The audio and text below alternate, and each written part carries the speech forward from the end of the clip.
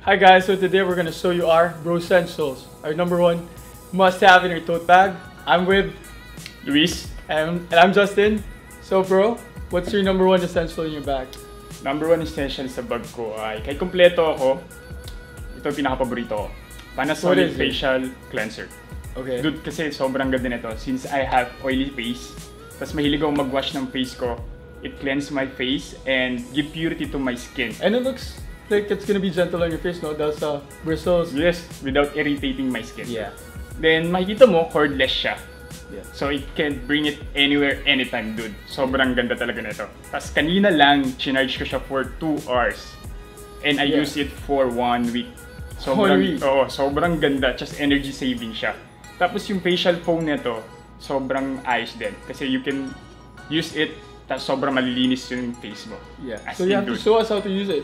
Yeah, sure. Yeah?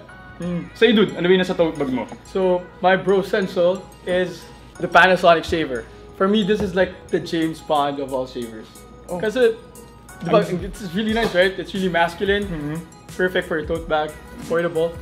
And diba, bro, you know how it is pag when you're shaving with a razor and you always cut yourself. It's just not a nice look. Masakit din, diba? Oo. Tsaka, papakit yung skin mo, dude. Yeah, so it's with this one, like, I can do it without looking actually. The reason why I can shave my face without looking and why it's so safe, kasi bro, you know why? It's Japan blade technology. That's why maganda yung blade. Nakita mo, dude? How's it feeling when you Sobrang soft.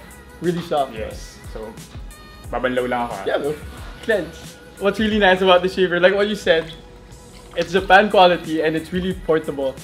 When you're on the go, you can bring this anywhere with you. And plus, there's a nice feature with this one. If you have a beard or like if your facial hair is getting longer, you forgot to shave, well, you don't need scissors for that. Kasi this one has a pop-up trimmer. I bet like other shavers don't have that, diba? So this is like the top of the line shaver. So that would be it for our #1 Bro Essential, my Panasonic shaver. And Panasonic facial cleanser. Japan quality, best quality, right? Yes. So, and always remember, #Play and Slay. Hey guys, this is Luis. Thanks for watching Face of the Philippines on YouTube. Make sure to subscribe down below to see our journey throughout Face of the Philippines. You can click the link on the side to see more Face of the Philippines videos.